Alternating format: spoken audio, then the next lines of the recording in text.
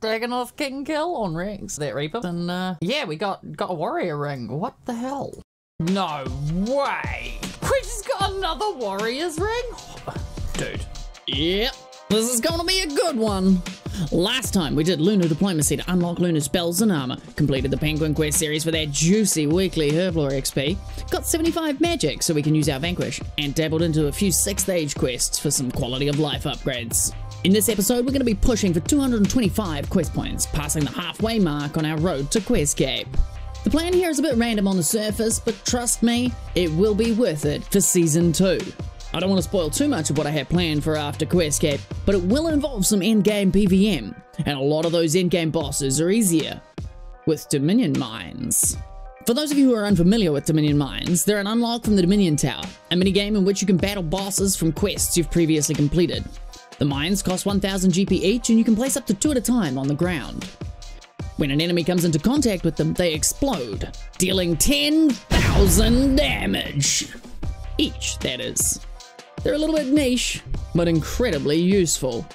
To unlock the ability to purchase Dominion Mines, there are 3 major hurdles. The first is getting into the tower, requiring completion of enough quests to unlock 20 of the relevant quest bosses. The second is getting 400 boss kills in the tower itself, which is pretty self-explanatory. The third is completing every special match, but we'll touch on that in a later episode. The plan for today is to get through that first hurdle and unlock the tower. To save myself a lot of headaches getting the 400 kill count, I'm planning on specifically targeting the quests with easy bosses. Of course, we'll be doing more than just questing in this episode. I want to try and unlock Invention, and we've got to get them Reaper tasks done, right? Maybe we can even run some more Beastmasters to try and get that mass capability codex. Today's Reaper is Barrows, so to kick things off we're doing the Lair of Tarnrazorlaw mini-quest. Not only does this mini-quest unlock an easy Dominion Tower boss, but it allows us to upgrade our Salve Amulet so we'll do even more damage against undead foes, like Barrows. With that out of the way, let's see if we get anything from the Reaper task. Okay, second chest, what do we get?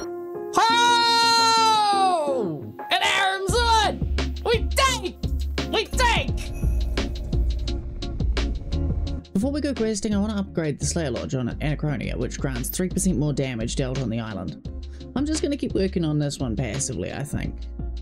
These dailies just got a 75 mining, which is required for Plague's End and Nomad's Elegy.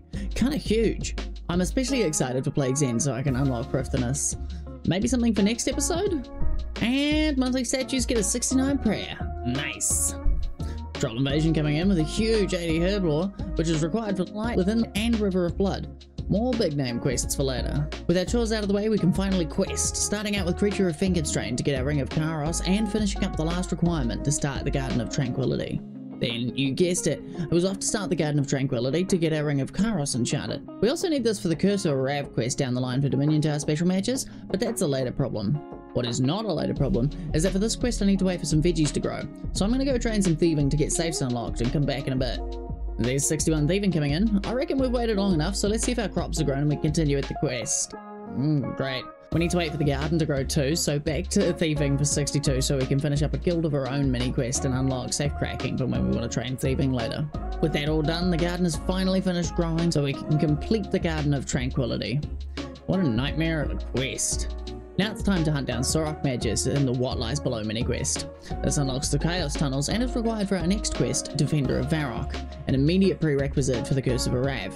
Since we're just focusing on unlocking easy bosses for now, I'm going to drop this quest line here and just take the XP reward. Unfortunately, I accidentally stopped recording my screen right after starting the quest, so I've pulled the quest end screen from the wiki so you can see the rewards. We wrapped up this little quest session with the Vampire Slayer to unlock Count Draenor for the Dominion Tower. Easy 10-minute quest. Taking a wee break from questing, and here we are at the player-owned farm, and we've finally got enough beans to unlock Adamantite. We'll bring a random unchecked animal every 6 hours for the cost of 100 beans. Hoping it'll bring us a breeding pair or something soon so we can upgrade from our chicken, sheep, cow setup. I've also been AFKing some archaeology, and we just hit level 60! I could technically get and use a Dragon Matic at this point, but I think I'm going to do 60 to 70 with the Orichalcum Matic I made up earlier, and then stop at 70 until I can get a Crystal Matic. I just checked my statue bag, and it is full. So we're gonna go hand these rocks in and see if we can't get a couple of levels from that. That's quite a good little D&D to just do. You get a good chunk of XP from it.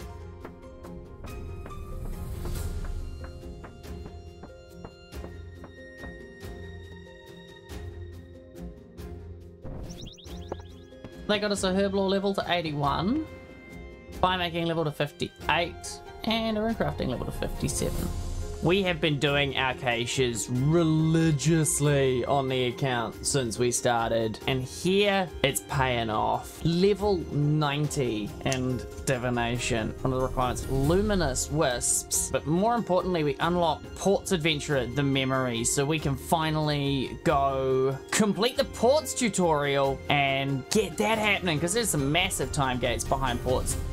Here we go, into the port portal. Oh, and now straight away let's talk to the partner to get this started. So we have just completed the ports tutorial and got ourselves our captain's log. That's very nice. So now I've got an easy teleport back to ports. That's grand. I just noticed there was a roar of OSRS. It's decided to do it. It's just finished up. It took us to 62 agility. We were level 60 at the start. We were getting about 40k XP per hour when we were going at the fastest. But we managed to pull another 29 codex pages, and we found the totem of summoning top and the totem of treasure middle on that run as well. Yeah, but after that we raw hour, we now have 51 codex pages. I need 500 for double surge, so I suppose we're a 10th of the way there. So while I was doing that raw hour, I had to get my ring of wealth out, and I realized that I could probably stew boost my crafting and use a super magic post to boost my magic, that I could make an onyx ring and enchant it into a ring of fortune, which would offer the same teleports as a ring of wealth but infinite charges, and would improve the drop chances for slightly higher level bosses and slayer creatures. Thank goodness I checked my furnace before I did my stew boosting there, because I discovered that I had absolutely no gold in there. Whoops. Onyx ring crafted, and it only took 2 stew boosts to get the +6 level required. Now that we got the onyx ring made, it's time to enchant it. I need 87 magic for that. I'm only 77, so I'm pretty sure a super magic pot takes us up to that level just. So there we go, level 6 enchant.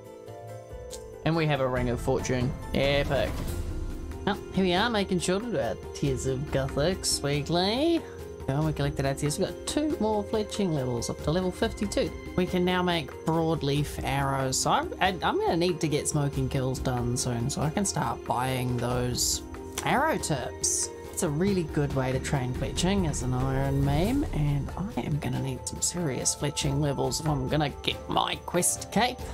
So I was just doing my daily Nemi, and we got 70 prayer, which is the level required for augury, piety and rigor, the most powerful damage boosting prayers on the normal spellbook.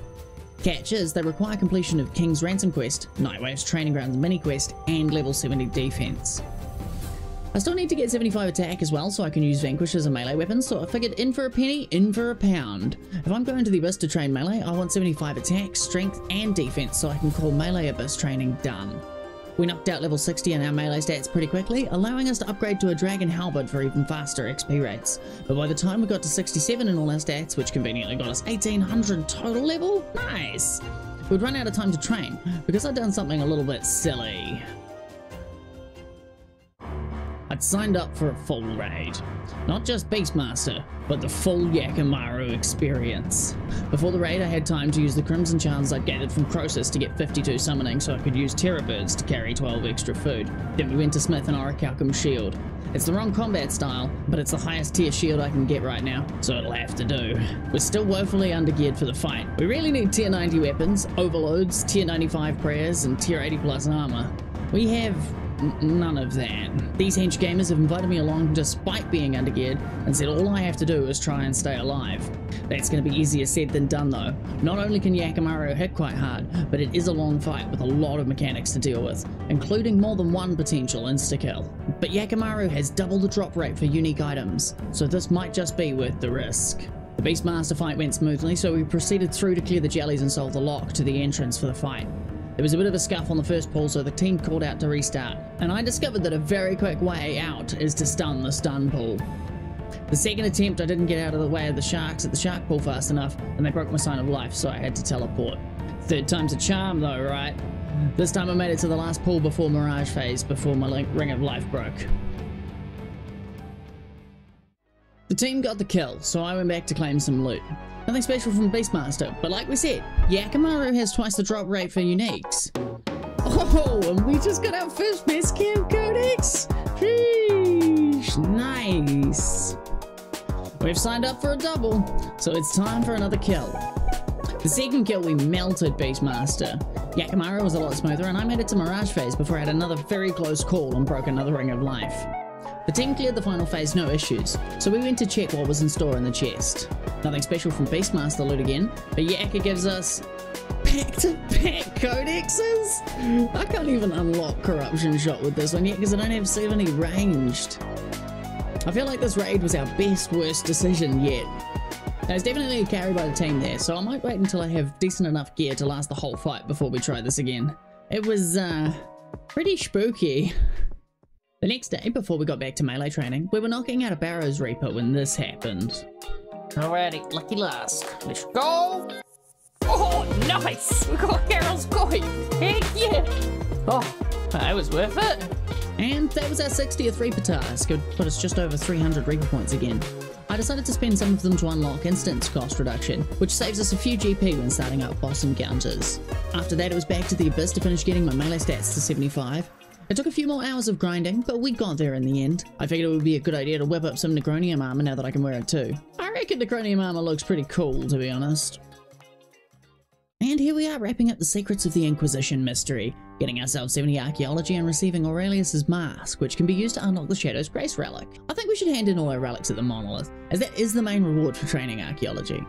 We're unlocking Ring of Luck, Ring of Wealth, and Ring of Fortune, which give tier 1, 2, or 3 luck respectively, without the need to wear the ring. We also unlock Pouch Protector, which will come in handy for training runecrafting down the line. Saving the best for last, we're unlocking Shadow's Grace, which halves the cooldown for movement abilities like Surge, Dive, and Escape. This will make getting around a lot faster. When setting up my relics, I decided to use Font of Life for extra hit points, Shadow's Grace, and Unexpected Diplomacy for faster rep and Menopause when I go back to fish there again. With 70 archaeology out of the way, I think that my AFK time should be on getting the ores together for 80 smithing. And I did some maths, and if I go do the Borix and Dorix tasks and get all the bonus XP from that Gafanin amulet and put it into smithing, I should need to make 6 Necronium burial sets to get to 80 smithing, which means I need about 1150 Necronium and Phasmatite ores. A good few hours of AFKing later and I've mined up all the ores for 80 smithing.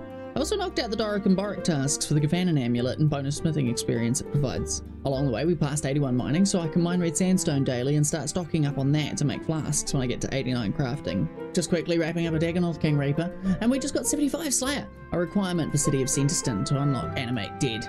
Man, there's so much good stuff to look forward to. Finishing up a KBD event in the Wildy, and this lamp here just got us 60 ranged. The very Wildy bag gives us 2 caskets. Nice, I think I'll stash those for later. Oh, and there we go! That case just got us level 92 in the divination skill. Halfway to 99 in our first skill. That's pretty impressive.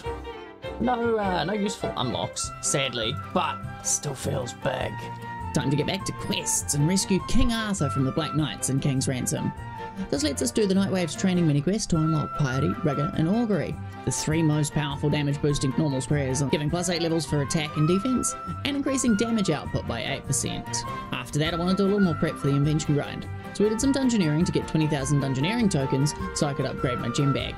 The plan for 80 crafting is cutting gems mined in Alcarid, the exact same as we did for 61, so the gem bag will be a big help. And then we went on a bit of a detour to Pond of Leech to complete smoking kills to unlock access to the Slayer Point shop where we can learn to fletch broad arrows.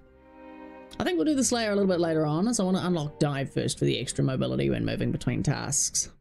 Well, we have just finished another evil tree. What do we get? Oh, triple salvage from the first sack. That's pretty nice. No salvage, but we did get some weapon bones from that. That's alright. I'm not going to complain about the ashes, actually. I've almost got enough to get my prayer outfit. And another little salvage from that. That's really cute. Okay, what do we get from the very wildies? Oh, just a lucky charm and back bolts.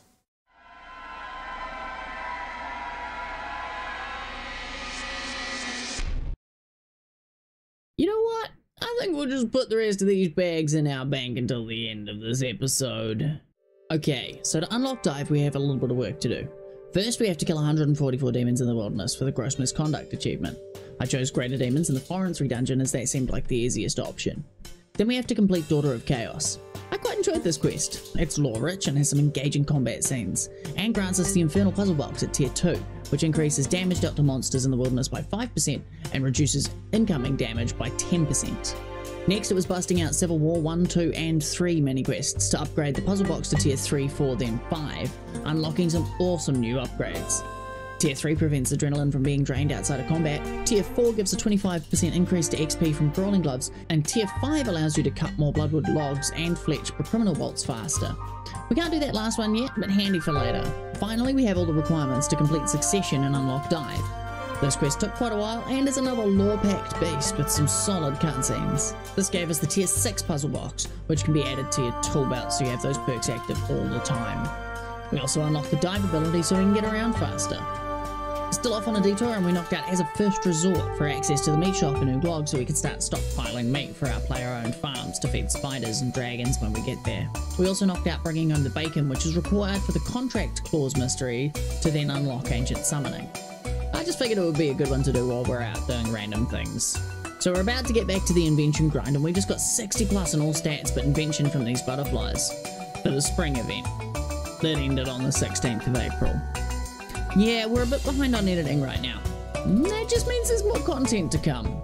Well, we have just finished up our Tears of Guthix weekly, and we just got 61 rune crafting, which is the level required for the Prisoner of Gloffrey, the highest rune crafting level requirement for any quest, so we can take one more skill off the list on our road to Quest Cape. Oh, and there we go. Level 80 smithing. It's one of the requirements for invention. I'm just going to finish these burial sets really quickly, and then it's going to be time to go mine the gems for 80 crafting. I've whipped myself a Bane pickaxe +4 so I can go mine the gems we need for 80 crafting to finally get invention unlocked. And while I was at it, I whipped up a Bane ore box and a Bane mattock as well because, you know, might as well, right? Anyway, let's go mine some gems. It took us a good few hours to mine the gems we needed from the Alcarod mine. We needed enough for 1.3 million crafting XP to get us to level 80. We got it done though. In the end we mined 8,800 sapphires, 5,500 emeralds and 4,500 rubies. It might be a bit close, but I have a few hundred diamonds and dragonstones banked from Reaper tasks to take us over the finish line. We did end up dipping into the dragonstones to finish level 80 crafting, but there you go, invention unlocked. We just need to do the tutorial. First, I want to quickly upgrade my bowl for Tears of Guthix. More free XP and our lowest skill every week can only be a good thing. Okay, time to get inventing. We had a wee yarn with Doc and he taught us the basics of invention. Disassembling, discovering, augmenting and making perks. I'm well excited to have this skill unlocked. It's a game changer for down the line. For now, I don't have much to augment, but we can work on that later. With that huge milestone out of the way, it's time to wrap up some unfinished business from earlier and unlock broad bolt fletching from the Slayer shop. This will allow us to buy a total of 6,000 arrowheads per day from the Slayer Master in Lumbridge and Berthorpe. The plan here is simple. Do tasks 1 to 9 at Slayer Master and Lumbridge using NPC contact to get new tasks. Most of the tasks should be in the Lumbridge catacombs, making them fast and easy. Then we do every 10th task at the highest level Slayer Master we can. For us, that's Duradel in Shiloh Village, who gives 75 points for every 10th task. For our 20th task, Duradel decided to assign Black Dragons. This coincides with our Queen Black Dragon Reaper, so I decided to try and get our first ever kills there. First I needed some anti-fires, so I pinched a few feathers from the Desert Phoenix and made some. And then it was time for our first Queen Black Dragon kill on the account. I'll let Coach from stream tell you how that went. Oh shit! Forgot about that mechanic. Saved by our Ring of Life. We still had to sign up, so we weren't in too much danger there, but spooky again. Of course we went straight back for revenge and we managed to get the kill.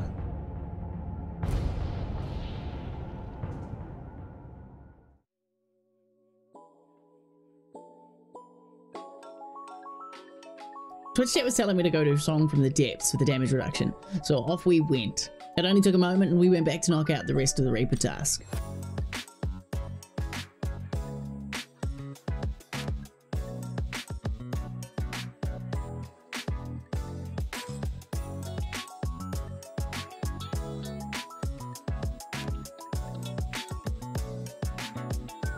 With that done, I was back to getting Slayer points, And our third Duradel task was Jungle Strike Worms, and we managed to pick up a Hex crest, which increases magic accuracy and damage against your current Slayer assignment.